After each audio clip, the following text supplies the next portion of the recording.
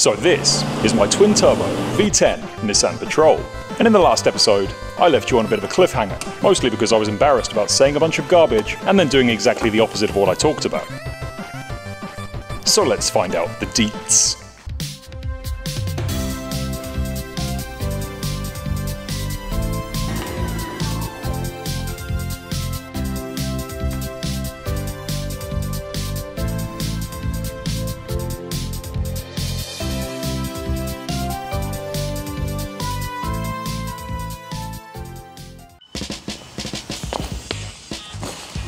So yes, let's talk about the elephant in the room. While I eat my virtual pie.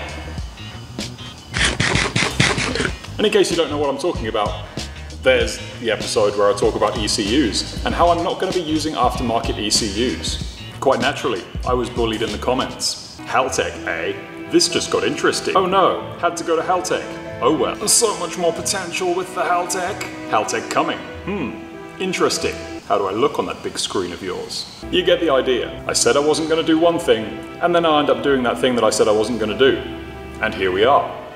So let's rip off this band-aid and get it over with.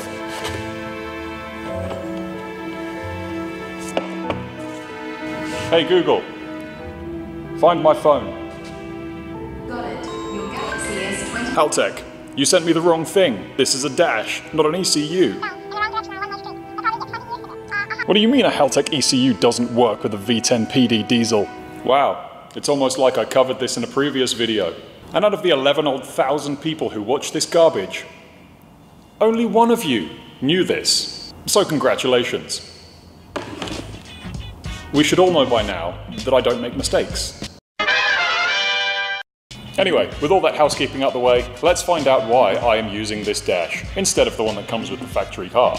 And this is pretty much for two reasons. Firstly, in one of the previous episodes, I experimented with trying to see if I could make wheel speed sensors work with this car. Turns out, as I expected, it wasn't a plug-and-play ordeal. So I'm sacking that idea. The other one is, since I'm using Nissan Patrol controls, like indicators, headlights, handbrake warnings, and such like, it means that these are obviously not going to work with the CAN bus system, seeing as it's a separate circuit. So the good thing about this is that I can have all the OBD stuff coming to this to display my check engine lights and engine stuff, and seeing as it has a heap of extra wires and pins on the back, I can then manually plug in speed sensors, all the lights that I need, and anything else I may need in the future. So that's why. Thanks, Ambassador. Two idiots try to hump a tyre. Yeah. Now unfortunately for this part of the build, I have to make a compromise that I'm not particularly happy with. For almost the entirety of this build, everything has been done and it's kind of met my standards. But this is one of those things that I can't really get around. Now CAN bus works relatively independently from all of the other systems of the car, and the bridge between them is something called a CAN bus gateway. And what this does is it allows all the computers to connect with each other. Unfortunately, mine is actually built into the gauge cluster in this car. So sadly, removing it is not really an option, and due to the style of the CAN bus that it's using, there isn't a module that I can just simply swap it out with and hide it somewhere. So the unfortunate truth is, I'm going to have to hide this gauge cluster behind where my speedo goes. Which is less than ideal, but as long as I can just forget about it, it won't be a problem. Now this is where the pre-planned convenience of this build sets in. Because seeing as I've got the Nissan Patrol wiring in here as well, what it means is, I have these two connectors that connect to my CAN bus gateway and speedo that's going to be hidden away. And then I have these three connectors, which are related to the dash cluster that was from the GQ Patrol, which obviously I'm not using.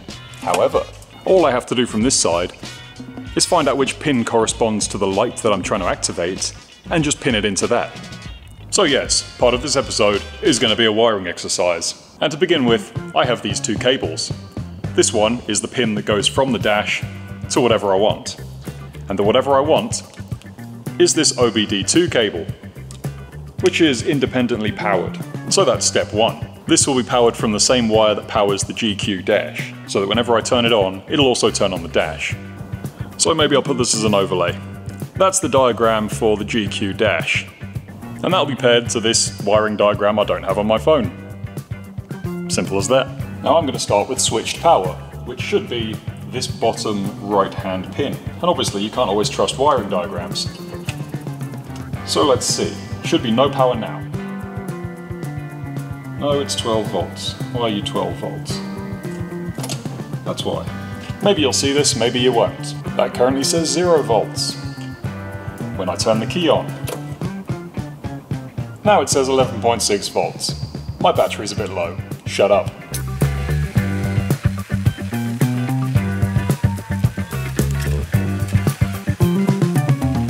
So with that one wire, this should work when plugged in. Never done this before, probably going to blow up.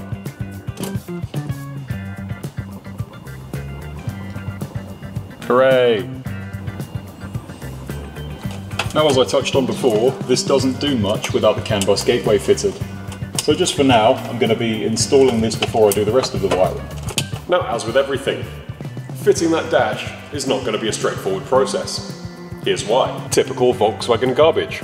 I'm not pointing at anything in particular. A different shot attracts more attention. And the main reason is CAN bus. And CAN bus is not a one-shoe-fits-all situation. And in this case, the shoe is a bit different. This car, at the OBD2 port, uses something called K-line. And this is a relatively outdated way of doing things, because the data rate is pretty bloody small. Most cars use regular CAN, which has data rates of around a megabyte a second. But it gets better. Different shot again.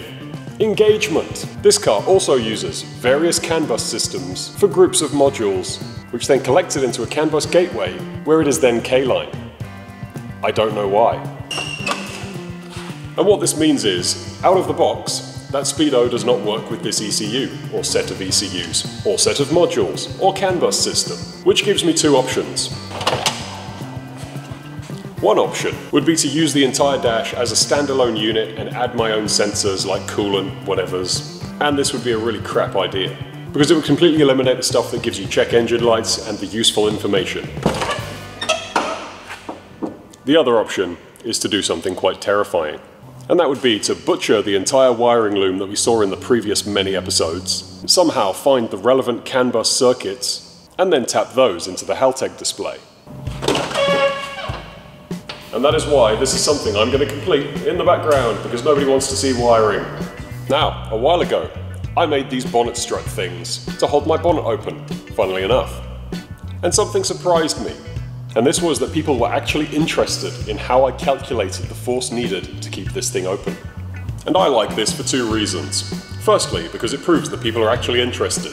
And secondly, it means that I can explain some very simple maths and people will think I'm a genius. So let's begin. So the first part of this marvelous process is gather your information. This bonnet weighs about 25 kilograms. It is 1.2 meters long. And we have to make an assumption. We assume this is a homogeneous piece of metal. That means that it's the same density all the way through. And if that's the case, that means we can measure half the height and approximate this point as a point load of 25 kilograms. We can also approximate this angle here as about 45 degrees. So if you're hilarious, you know what an ugga-dugga is. And this is a form of measurement. This is basically Newton meters. Newtons is force times a distance. I'll do it up here because it's easier to see. So we know the force, 25 kilos from here. We know the distance, but it's in the wrong units. We're in kilograms. So let's just convert that into newtons now. You do that by multiplying it by gravity. Congratulations, you now know how much torque this bonnet is putting on this hinge.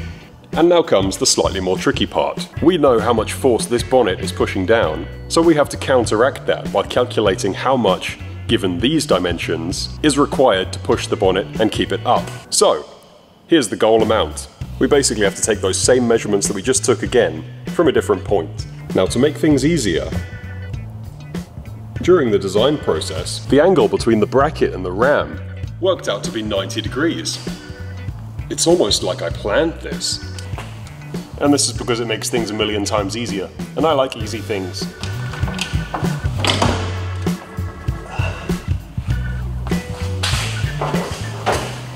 It's probably easier to do these measurements without the bonnet in place, because now you can see this, without it being basked in darkness. So I'm doing a bit of guesswork here.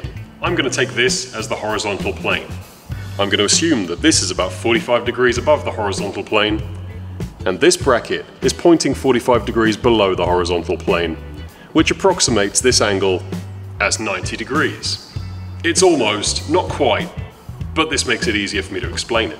We also have the edge of the bonnet here, but the hinge is somewhere down there, which extends the moment by about 100 mil here.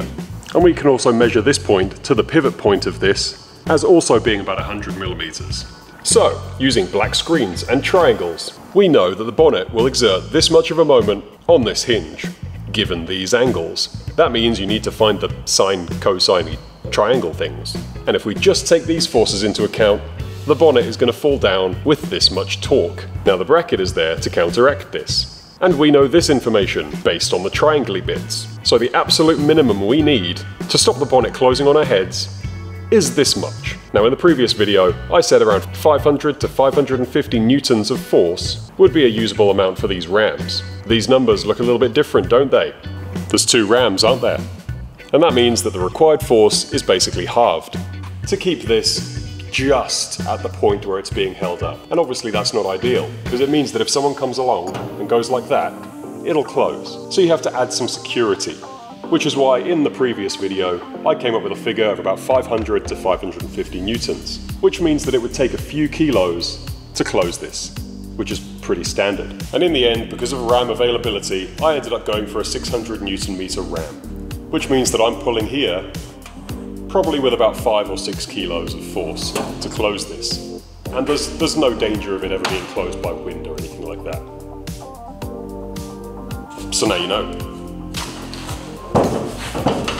You know what's coming next. That's all, bye.